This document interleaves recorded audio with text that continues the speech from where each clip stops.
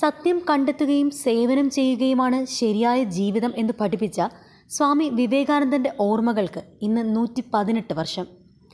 1863 ജനുവരി 12 കൊൽക്കത്തയിലെ ഒരു ബംഗാളി പ്രഭുകുടുംബത്തിലാണ് ഇന്ത്യൻ സന്യാസിയും തത്വചിന്തകനുമായ സ്വാമി വിവേകാനന്ദൻ ജനിച്ചത്.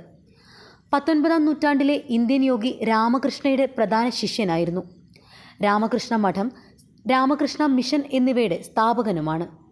സന്യാസിയാകുന്നതിന് മുൻപ് നരേന്ദ്രനാഥ് ദത്ത എന്നായിരുന്നു പേർ.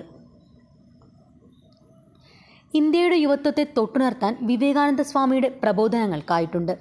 സ്വാമി വിവേകാനന്ദൻ്റെ പ്രചോദനാത്മകമായ വ്യക്തിത്വത്തെക്കുറിച്ചുള്ള ഖ്യാതി 19-ാം നൂറ്റാണ്ടിൻ്റെ അവസാനവും 20-ാം നൂറ്റാണ്ടിലും ഇന്ത്യയിലും അമേരിക്കയിലും വ്യാപിച്ചു. 1893 ചിക്കാഗോ പ്രസംഗത്തിലൂടെ അദ്ദേഹം ലോകശ്രദ്ധ പിടിച്ചുപറ്റി. നവോത്ഥാന പ്രവർത്തനങ്ങൾക്ക് ആക്കം കൂട്ടാനും ഈ രംഗത്തേക്ക് സാമൂഹിക പ്രവർത്തകരെയും യുവാക്കളെയും ആകർഷിക്കാനും വിവേകാനന്ദന് കഴിഞ്ഞിട്ടുണ്ട്. ഭാരത പര്യടനത്തിന് ഇറങ്ങിത്തിരിച്ച അദ്ദേഹം 1892 നവംബർ 27 കേരളത്തിലെത്തുന്നത്. നവംബർ 27 മുതൽ ഡിസംബർ 22 വരെ 26 ദിവസമായിരുന്നു അദ്ദേഹം കേരളത്തിലുണ്ടായിരുന്നത്. കേരളത്തിൽ അസമത്വവും ജന്മിത്വവും സവർണ മേധാവിത്വവും കൊടികുത്തിവാണിരുന്ന കാലത്താണ് സ്വാമി വിവേകാനന്ദൻ കേരളം സന്ദർശിക്കുന്നത്. ഇവിടുത്തെ അവസ്ഥ കണ്ടാണ് അദ്ദേഹം കേരളത്തെ ഭ്രാന്താലയമെന്ന് വിശേഷിപ്പിച്ചത്.